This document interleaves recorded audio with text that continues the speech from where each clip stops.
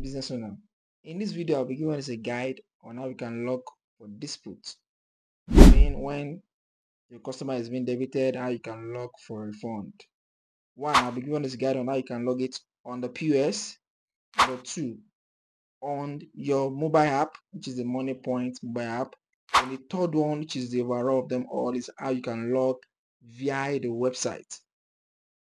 Also, for extra, I will also be giving us a guide on how you can check for the status of this dispute, so that you can you can check and give your customer the direct response for the dispute.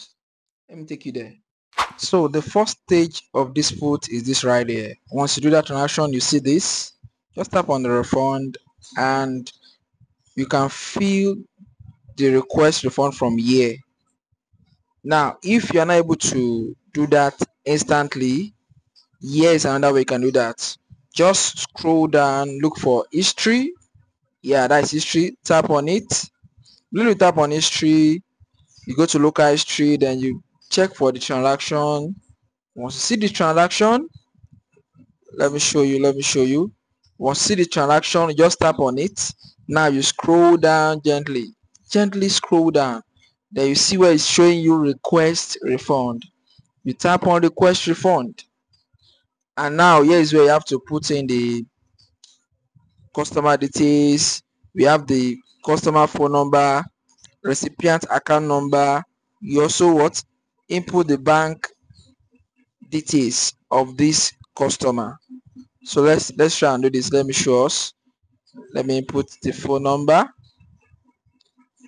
I hope you are following me. Let's go. The account number of this customer now. Okay, now once you have done that, let's see.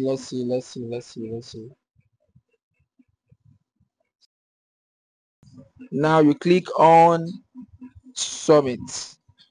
Now you input your terminal pin. As you do that, you click on submit, and you have the prompt again that is showing refund request successful.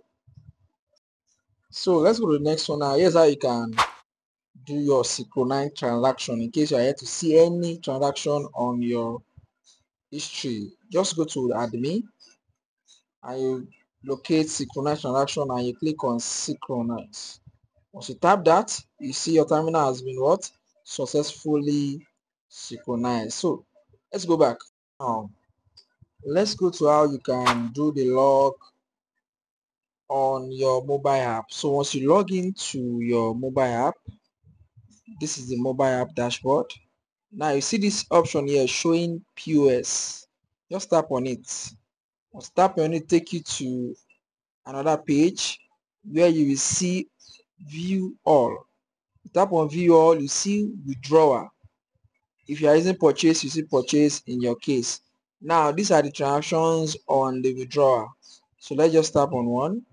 So you can see now initiate refund. This is the client transaction. Now you tap on initiate refund. Now this page, now you have about 4 things to input here. The business owner, oh rather the customer name, email, phone number, then the account number of the ATM card that was debited. Take note of that. Let's go. I hope you are still following me. Let's go now. You choose the bank. The bank is not listed here. You just click on view all to search through all banks and click the right one. So now once you successfully done all this, now you click on the submit, and that's all for the mobile app. Let's go to the next one. So here is the website. So I'll put the link in the description below. So you log into the website, and once you're able to log in, you see all your businesses. So make sure you tap on the one that you have PS on and where the customer is being debited. You tap on that account. So you see this 3 line up by the left here. Just tap on it to go to the menu. So on the menu, locate withdrawal.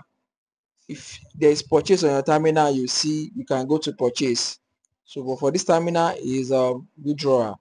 So as you tap on withdrawal, it takes you to transactions on the withdrawal. Here now you can filter, you can check, at least there for like 2 to 3 days I can check here. I'll still take you through on how you can check more than 2 to 3 days. So tap on that transaction that is being debited. Now on that transaction you see where it's showing dispute. Tap on dispute, you input the customer details here. This place you are just inputting the account number of this customer. Once you input the account number, it takes you to where you input the bank. Once you do that, you verify the name and you input the customer phone number. Let's check it out again. So you input the customer phone number.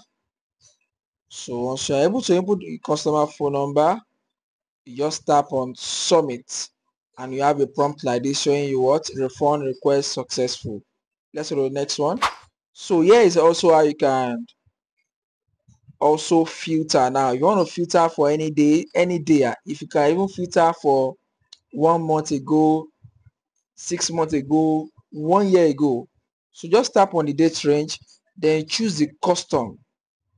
Once you choose the custom, then you are now privileged to choose any date you want to choose. So let's check for, let's check for, should we check for January? Okay, let's do for January 1 to January, let's see, January 3. So let's filter. So once you click on apply filter below, so you have option of also inputting the amount. This will even make the filter faster. If you are very sure of the amount, just put it there, apply the filter, and you will be there. So yeah, withdrawals for on the 1st to on the 3rd of January of this particular date. So if your transaction is here, just tap on it, just like the previous one I did. You see the initiate refund and you proceed to submit it. Let's check for 2024, just for you to know that you can search for any dispute here. Even though the person is coming back after 2 years, you still get it here. Let's go to 2024. Let's go.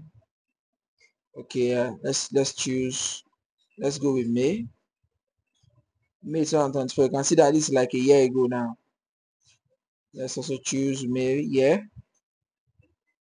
Okay, apply filter.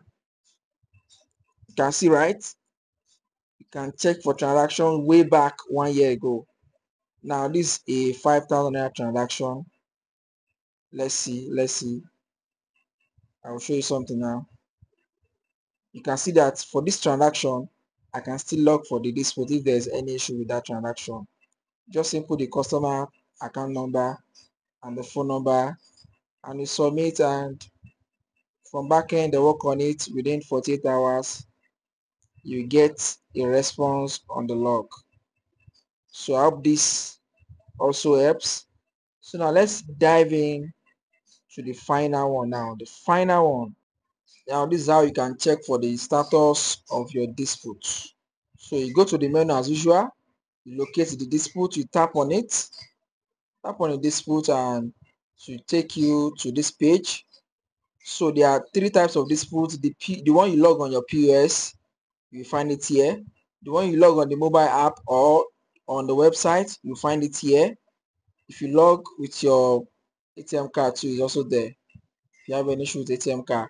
Now these are the log that has been logged on this account. So here's how you can read your log. You have the first one here, which is showing pending, meaning that the log is still pending. They are still working on it. You have expired, means that what, it has expired. The person go to the bank. We have bank refund. Expired, again the person do what, go to the bank and go and log if he or she has not received the money. So you also have card And that is all. So I hope this video helps you on how you can what successfully log for dispute and check your status. See you on the next one. I'm Daniel Kayode.